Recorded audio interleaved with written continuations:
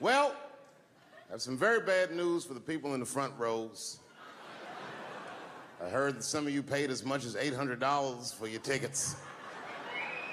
Sadly, I did this same show a couple weeks ago in Atlanta for $60 a head. Can you imagine? Nigga, you could have flown to Atlanta, got a hotel, had some dinner, and came back, and you still have a little money left over, niggas. Paid way too much just to see me in this gay-ass neighborhood. All right, let me roll up my sleeves and tell these pussy jokes. Will told me to say there hasn't been this many pussy references in this room since Cats was here.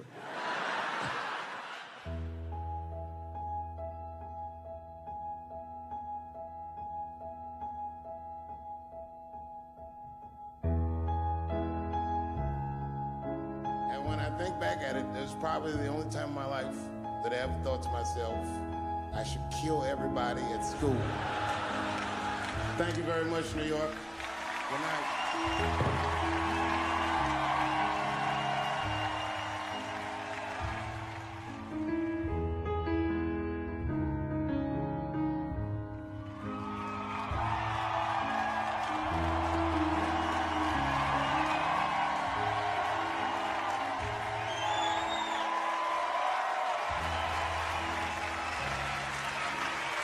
Thank you guys very much.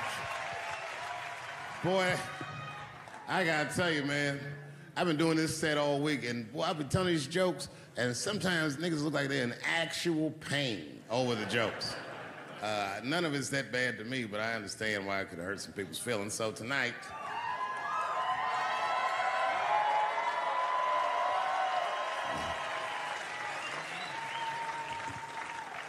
I'm gonna give you an opportunity that I rarely give anybody.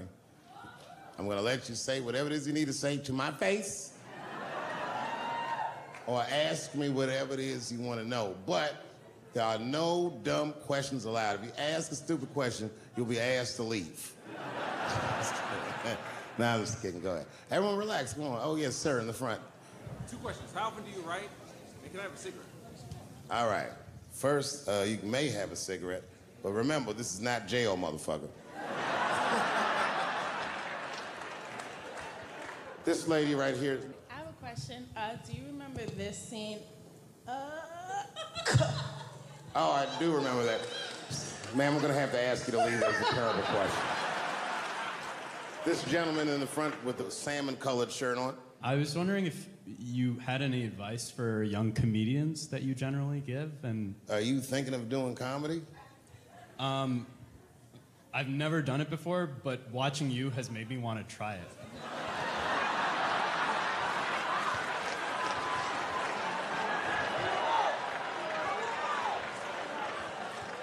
I don't know if that's an insult or not.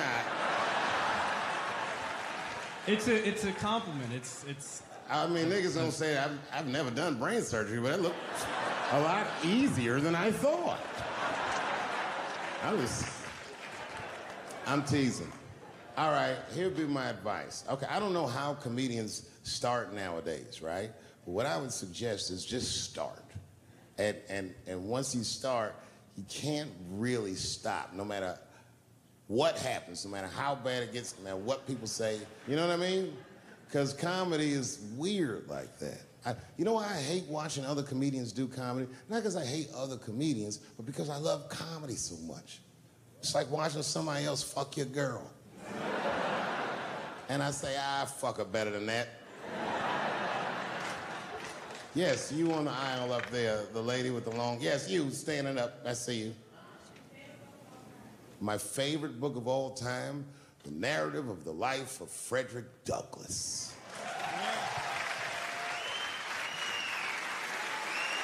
That guy with the baseball hat. Marry, fuck, kill, Michelle, Rihanna, Oprah.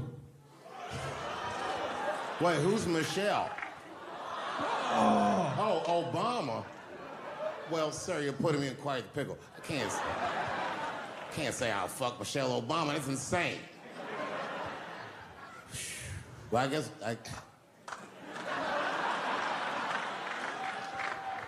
I mean, because I wouldn't kill any of those women. But I'd fuck all three of them.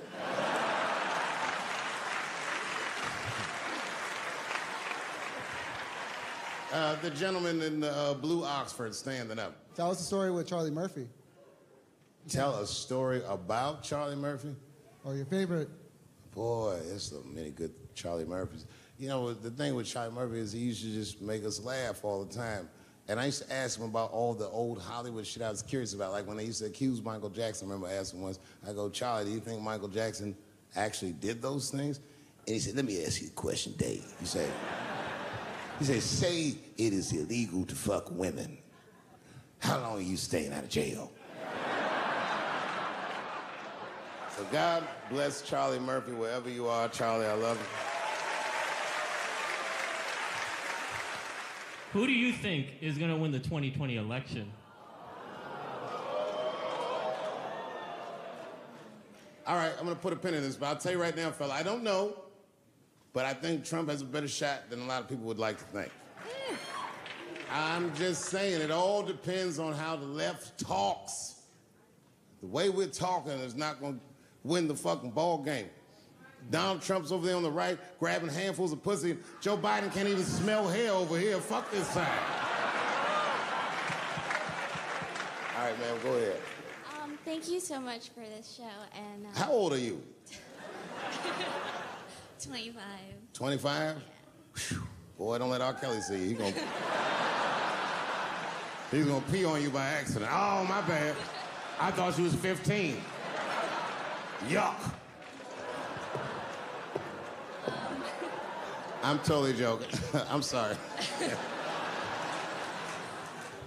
My question is there anything you've learned from another comedian that you feel like will stay with you for life? I tell you what, miss, that's a good question. Yes, is the short answer. A longer version of it is this. I was raised by comedians. I started doing stand-up when I was 14. The other day, I went to a comedian's funeral, and I realized as we was putting this motherfucker in the ground that these people are at least as influential to me as my family. I rock with these niggas till the wheel falls off. We fight and we fuss and we are jealous of each other and we get mad at each other, but my life wouldn't have been what it was without each and every one of them, and I consider them my family. That's the answer. My favorite club in America is a club in San Francisco called The Punchline. It's a very small room. It's a 200-seat room. And I was working out the material that was going to be the show tonight. I still hadn't figured out exactly how to say what I wanted to say, but I was doing pretty good. And I was doing some Me Too jokes. And a woman stood up from the audience and she was crying. Clearly, it was a white woman.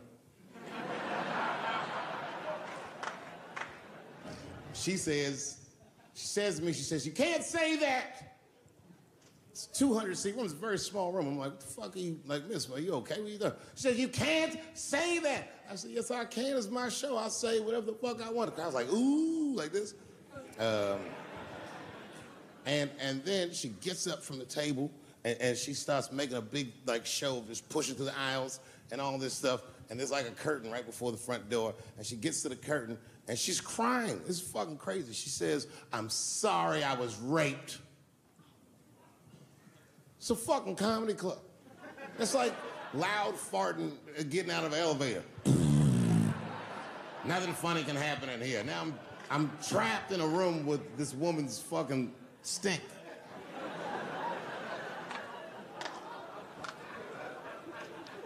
And I say, miss, it is not your fault that you were raped, but it's not mine either. Ta-ta, bitch, like this. She storms out. Now the room is very uncomfortable, but I managed to get the crowd back, but I'm like, a little traumatized. Same show, there's a trans woman sitting in the audience. This is a true story. This was like a few weeks ago. I did 6 shows that weekend. This trans woman came to 4 of them. Calls herself Daphne.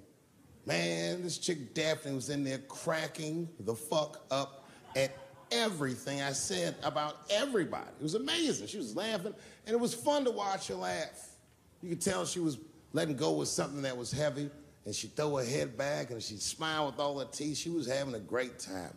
And the more fun she had, I felt bad, because I knew I had some trans jokes to unload. And I thought to myself, maybe I shouldn't say these jokes because I don't want to like fuck her evening up. She's having so much fun. But then I thought to myself, well, if I can't say it in front of her, should I say this shit at all? So I let her rip. To my surprise, Daphne laughed harder at the trans jokes than anybody in the room. In fact, everybody in the room would look at her to make sure it was okay. And I got off stage, I was in the dressing room, I was like, man, it's a fucking weird show. I'm sitting in the dressing room by myself just trying to figure out, like, what the fuck just happened out there? Like, why is it that this one woman can't take any of these jokes and Daphne can take all of these jokes? So weird. And then I realized, Daphne used to be a man.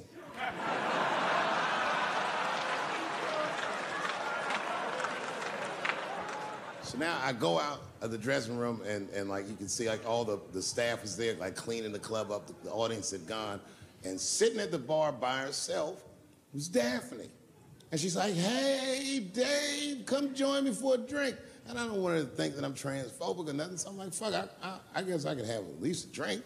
And we get some tequila and we're sitting there. And she was fucking cool. Turns out that Daphne, she wants to be a comedian. She was asking me for advice, and I told her advice and all this shit. And then she says to me, she says, boy, you sure do get a bad rap for your trans jokes.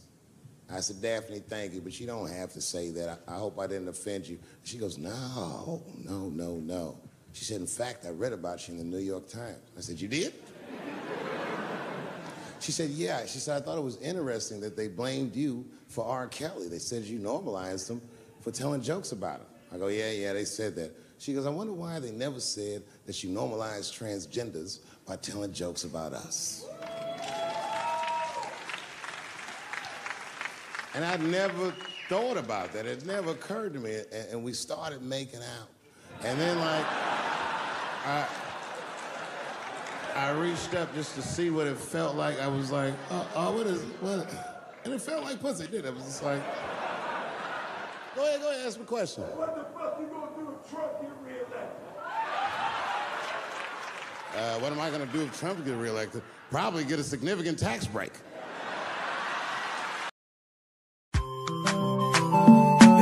Chimo, mabaminda na usawidi gozo, buya limbe, kumba na usawidi gozo. How about something is killing me slowly, and I'm feeling so lonely. But this thing I must to talk All my people, they for bush, oh. And our children are they go for school, oh. But nobody fit to talk, oh. We get it plenty, so many things where we really want to complain to you. See these people where they kill us, are the people where they got for protect me, yeah. Our children, they for prison. Our leaders, they for prison. Now they calling for dialogue. Now who and who go talk, oh. That's why we pray to God. Heal our land, heal our land, heal our land. Cause all our people are dying, and our mothers are crying. Heal our land, heal our land, heal our land. Cause all our children are dying, and our mothers are crying. Yeah.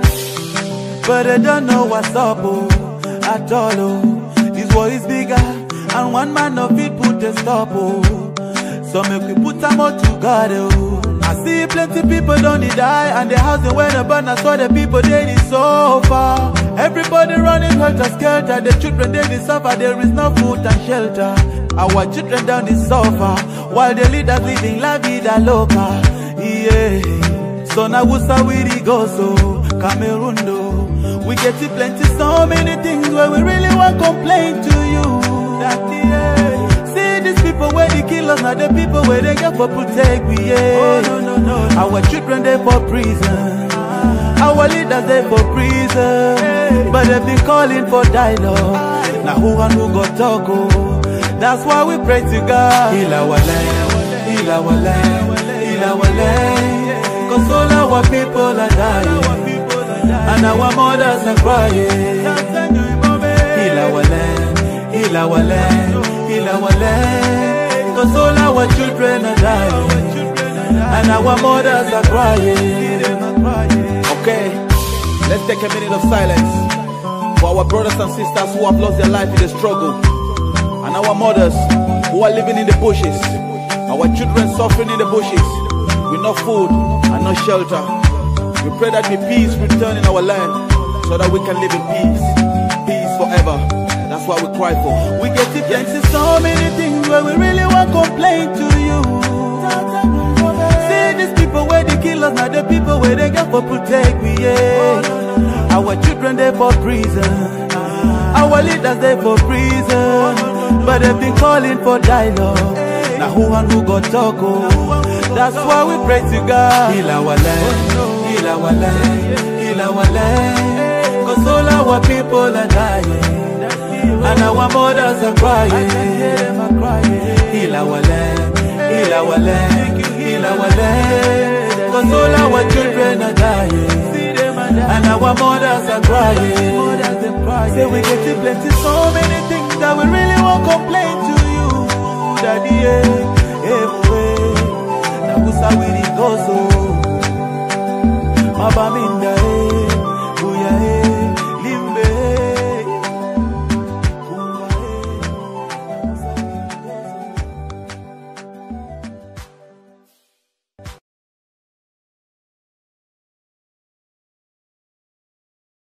Significant tax break.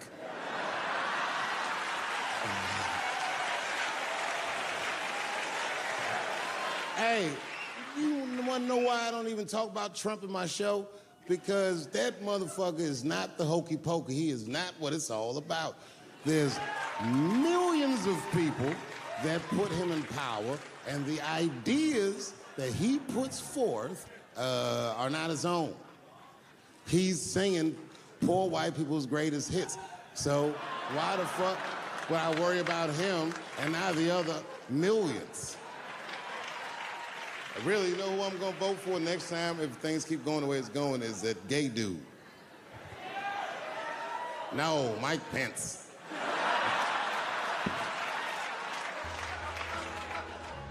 Now, this is the same club, the Punchline.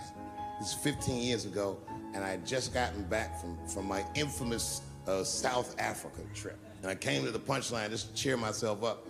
It's a safe place where I could tell some jokes. And I find out that this comedian I know, Chris Tucker, who's in all those Rush Hour movies, I find out that Chris is in San Francisco too at some charity event. So I call him, I'm like, yo, I just saw you at some charity event. I said, I'm doing a show at the Punchline. Why don't you come by the club after your event? He's like, cool, Dave. I thought she was dead, nigga. I'll come by.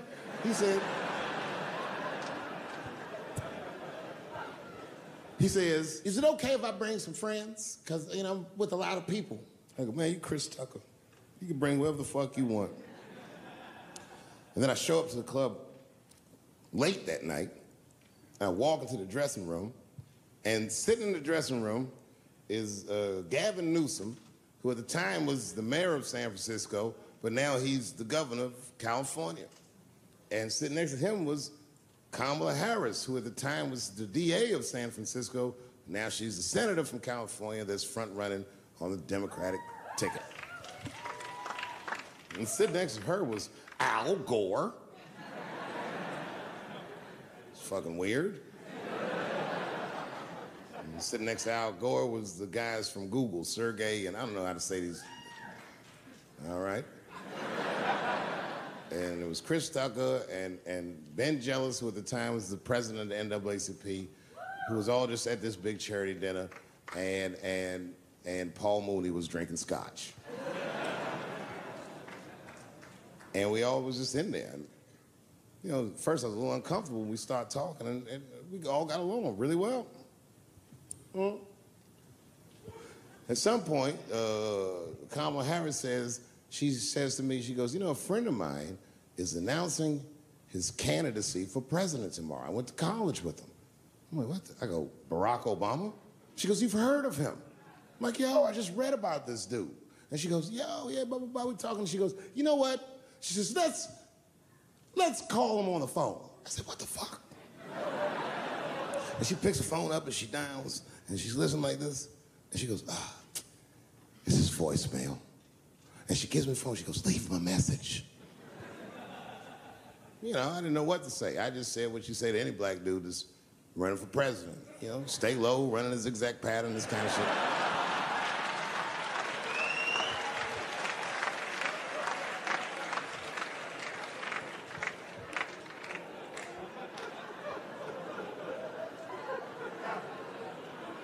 And then the last thing I say is, you know what? I said, sir, I really do believe you can do this. Like, man, I'm wishing you luck. Now, next day I wake up and go for coffee at a place called the Embarcadero. It's like an eatery by the sea in San Francisco. And I'm walking to the coffee shop and there's a police line and I can't cross the tape. But then I figure, fuck it, I'm Dave Chappelle, so I go into the thing like this. And the police yoke me. These motherfuckers like tackle me immediately.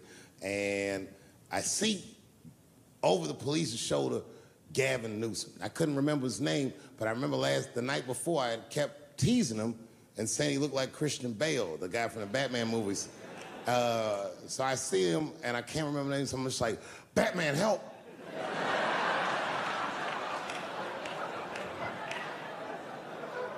And he stops, he's like, Dave? And then the police see that the mayor knows me, so they're all like, oh, sorry about that. And he's like, hey, back up, everybody. And he just picks me up. He's like, I'm really sorry about that. I'm like, I'm fine, don't worry about it. And he's like, listen, I'm here with Prince. Would you like to meet him? I'm like, I know Prince. That's my nigga. And we go around the corner, and it was Prince Charles, the Prince of England. I didn't know the protocol of meeting royalty. You're not supposed to touch him. I dapped him up like a nigga. My nigga. Just hugging him and shit like this, dapping him up. Like this. And that nigga was cool, too. I was like, it's really fucking weird. And then I was just out there in the upside down, not having no TV show, trying to figure life out. And the election was going on in the background. And this guy, Barack Obama, was picking up steam. This motherfucker was killing it. And I had a chance to go to the last debate on the Democratic ticket, and I went. It's me and Chris Tucker sitting in Myrtle Beach, South Carolina. It's the last three candidates. It was Barack Obama, John Edwards, and Hillary Clinton. Now, Obama's a lot taller than Edwards and Clinton, and he had the center podium. And at one point, they're all on stage, and they start fussing, and Obama goes, look, none of us are perfect, like this. And his hands was like this, and there was light shining behind his head, and the other two candidates was looking up at the nigga, and I was sitting in the audience like, this nigga looks like Jesus.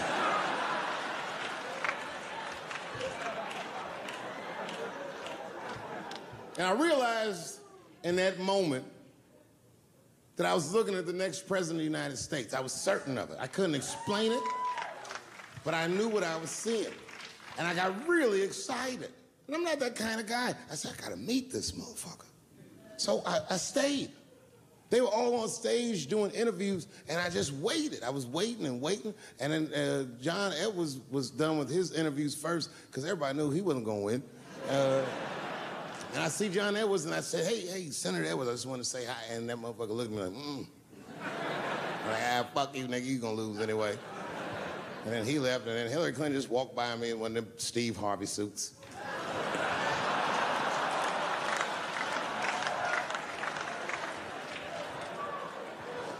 But Obama was taking forever. Everybody wanted to talk to him. When I knew the media saw exactly what I saw, there was no question about it. That was the guy. I waited and I waited, and finally, it must have been over an hour and a half, he finishes his last interview. He's like, well, thank you very much. Good talking to you. And he turns around, and we make eye contact. He sees me, and when he sees me, he looks over, he goes, Dave Chappelle.